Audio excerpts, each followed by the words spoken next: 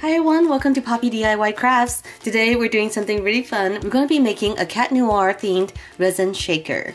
So this is the mold that I'm going to be using. This is actually for a round dish and it's rather large, so I think this will be a lot of fun. Inside the shaker, we're going to make the little paw print that is on Cat Noir's Miraculous. Other things we need include epoxy resin. I have a 2-part resin here. We're going to need some glitter, some colorant. I have black and green, and I also have some Miraculous Ladybug stickers in the back. Alright, let's get started. I've gone ahead and mixed some clear resin.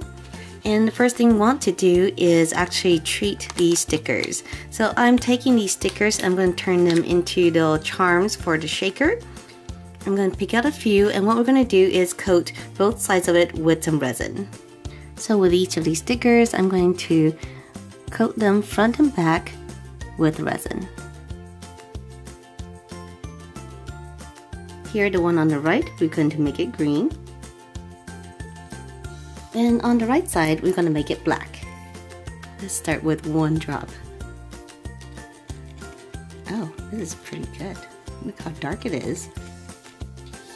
I also want to add some glitter, so I'm going to add a little green glitter to the green side. And some black to the black side. Now we're ready to pour. We're going to pour green on one side and black on the other. And have them kind of meet in the middle.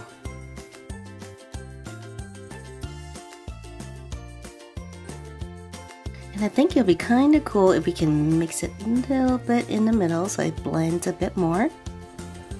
Now we're going to let it sit and set for at least 6 hours. Next, we're going to use some oven baked clay to make the paw print. I decided to make it out of resin instead of using green clay.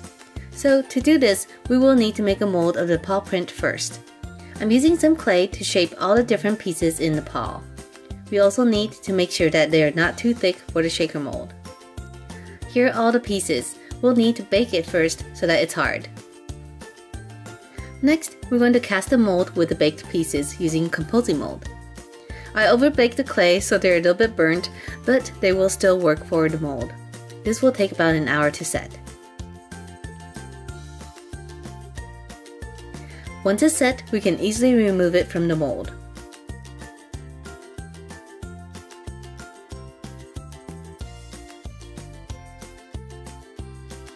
And then mix some resin, add a bit of green paint, and pour it into the mold.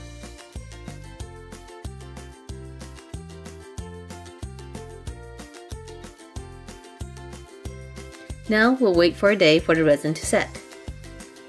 Alright, we are now ready to demold. So let's go ahead and take the plate out. There it is. Oh, it looks really good. It's so shiny.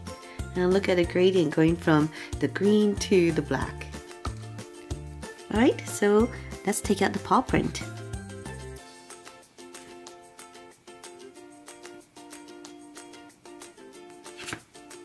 Here's the bottom piece.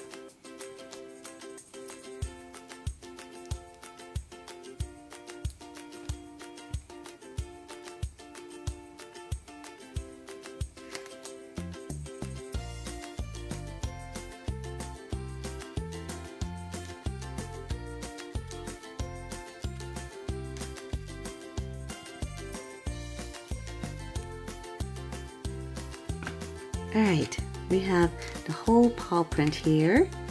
Now we have all the pieces of the paw print ready, and we are going to glue them down using some resin. So behind each piece we're going to put some UV resin.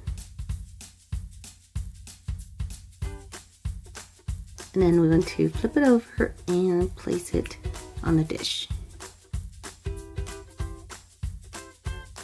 And then we're going to cure it. And the resin is cured, so as you can see, the little paw print is now attached to the dish. Right, so now let's go ahead and add our embellishments. So we have these tiny little charms that we made out of the earrings, and we are going to add them here. So these will kind of float around the outside. Let's add some green stars. Some green teardrops. and some beads.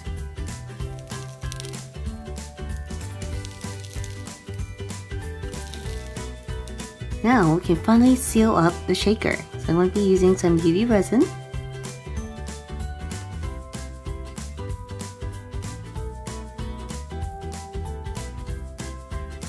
We're going to take our shaker film and making sure to peel off both sides of the protective film.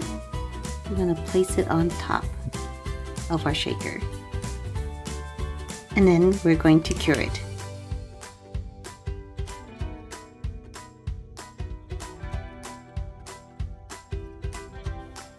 So now we have a dry shaker.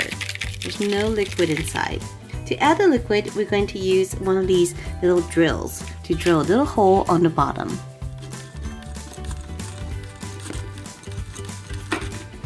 And through the hole, we're going to add the water.